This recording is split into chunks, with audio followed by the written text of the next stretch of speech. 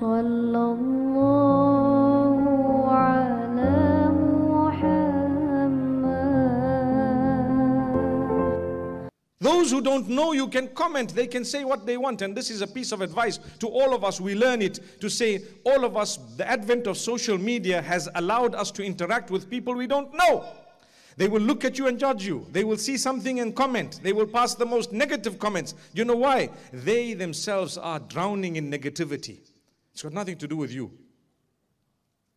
They are drowning in negativity. Don't allow the statements of those who don't know you to make you think that your value is what they are saying. No, it's not.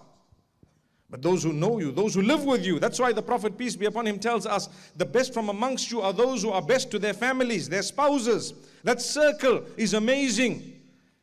If you are good to them and they can bear witness, this man is a really, really good man. They know your ins and your outs and your secrets and whatever else. And when you speak, they either believe you or belie you. So as a result, the Prophet Muhammad, peace be upon him's wife was the first ever to accept the message. What did she say? He came down from the hilltop, from the little mount that he had climbed up, and he was meditating, and Jibreel alayhi salam came in with words of revelation. Iqara, you know the first words, right? Read. Anyway, he comes down after that episode and he tells his wife, Zammiluni, Zammiluni, or Dathiruni, cover me, envelop me. In our terms, give me a big hug. Subhanallah. Going to your wife and asking for a big hug? Today's wives will say, why? Explain. What happened?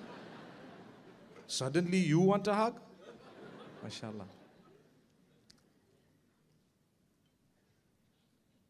There was nothing to be shy about.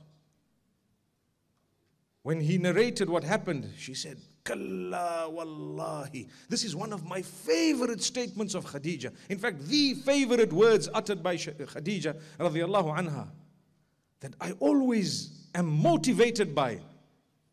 She looked at her husband and she says, no, by Allah, I take an oath, he will never let you down because you are a good man. Allahu Akbar. Allahu Akbar. Support of the spouse. I swear by Allah, he won't let you down. Don't worry. This thing here, we will find out what happened. I'll take you to my cousin.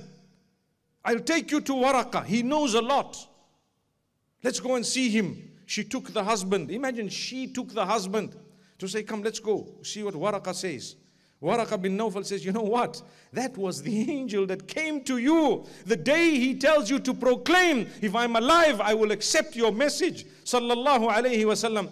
Who is the one? My hair is standing while I'm speaking to you. Khadija binti Khuwaylid says, you are a person, you fulfill the rights of everyone. You go out of your way to be good and kind to people. Allah cannot let you down, my brothers and sisters. When you go out of your way to be kind and respectful to anyone and everyone that you come across, Allah will never let you down. Evidence of it is what Khadija said, radiyallahu anha.